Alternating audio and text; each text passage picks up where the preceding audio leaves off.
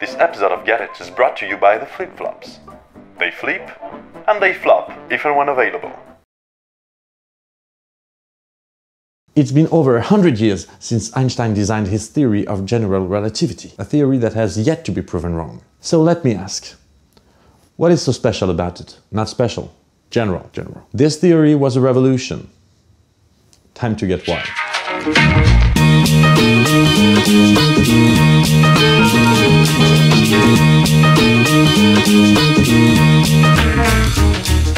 The year is 1907 and Einstein works in the patent office in Switzerland. And he has a problem with gravitation. Newton's law of universal gravitation is over 200 years old then, and, well, let's say most people are quite happy about it. But not Albert.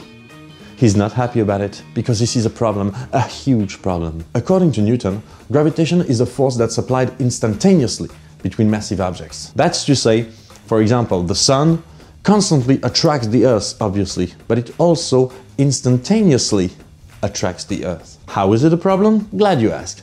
Well, imagine that the sun suddenly disappears. According to Newton, it should stop attracting the Earth the instant it disappears. But wait, there's over 150 million kilometers between the sun and the Earth. So wouldn't it break some unbreakable rule somehow? If the attraction stops at the exact moment the sun disappears, it means that information that the sun has vanished reaches the Earth faster than light, while sunlight, on the other hand, would take about 8 minutes to fade out. That's not possible. Nothing, not even information, can travel through space faster than light.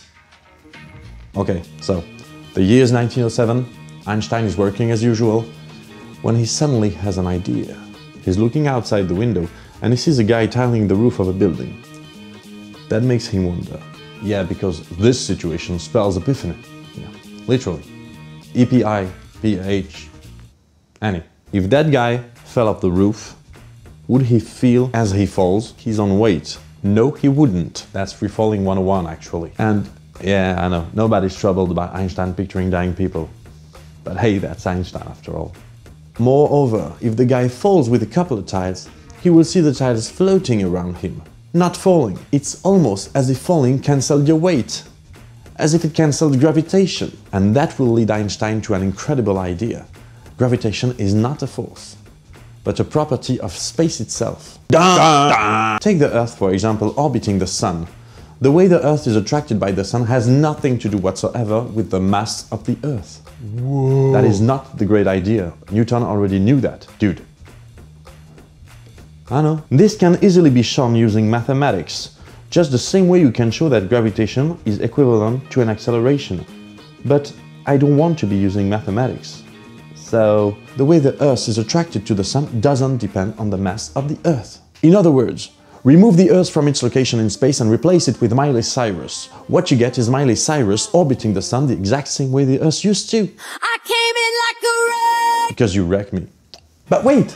If the gravitational acceleration doesn't depend on the mass of the attractee, what does it depend upon? Only on the mass of the attractor and the distance between, well, the attractor and the attractee. Wait, but doesn't it mean? Exactly, it means… Stop, you don't know what I was about to say. You want to talk about gravitational field, right?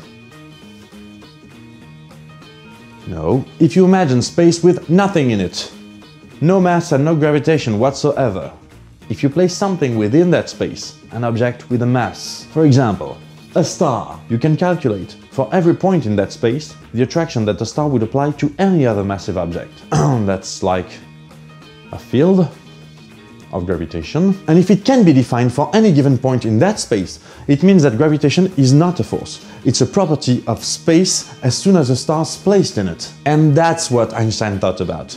This is the foundation of general relativity. This is why Einstein is a genius. So tell me now, you get it?